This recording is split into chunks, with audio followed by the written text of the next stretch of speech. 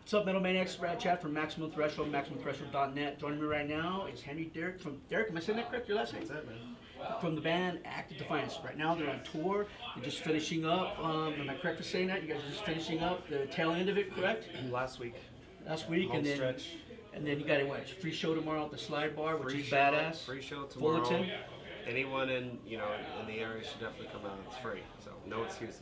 And it's Saturday, right? Yep, yeah. Correct. Well, it's Tuesday, I think. Oh, I don't know, man. Anyways, you go to their sites. Right, You'll is know. it tomorrow? am I really that mixed up with my days? What day is it? Yeah, I don't even know. I do believe it is Saturday, so it'd be tomorrow, correct? Sunday. Sunday. Yeah, there you go. Okay. It's very Anyways, cool. man, how's everything going, man, with the band? Everything's going good. We're just building it, man. This is probably the last tour we'll do this year before we make the new record. We're gonna start recording, do some pre-production for record number 2, and just trying to garner interest. It takes time, as you know, because it's not like it used to be. You know what I mean? People don't automatically sign up when you put a record out. It really does take a lot of time to kind of build this thing. So. And you want to put it out correct. You don't just want to rush a product. Like, remember back in the day, they made you, like, record companies made you rush that product out, and then you're like, well, wait a minute, man, I didn't like that product. But even though, it's like the fans are digging it. Well, you got to do it right. Yeah. I mean, we want to take a little more time than we had with the first one, Birth and the Burial. We recorded it in like 3 months. Wow. I mean, it was actually, I think we had 6 months to write.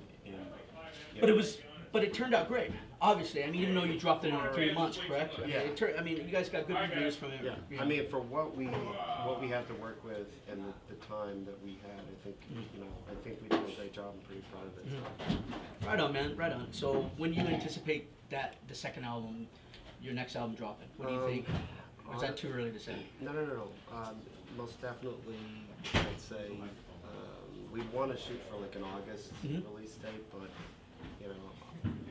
obviously we don't want to rush it. But it takes some time to it'll take some time for Metal Blade to kind of get the ball rolling on their part.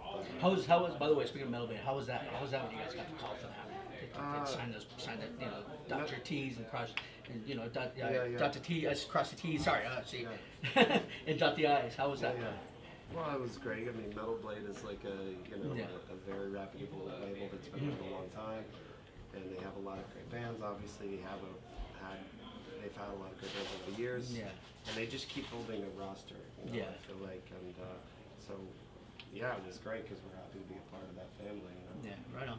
So what else is going on besides the writing process with you guys? Like I said, you mentioned earlier in the conversation that you guys are not really, you guys are gonna kind of slow down with the touring. I mean, anything else? Do you guys got any other projects that you're working on that might people out there might grab a hold of? Yeah, I think Sean's doing some stuff. He kind of has like this thing he does with Rip and Rowans, and they play like every so often. I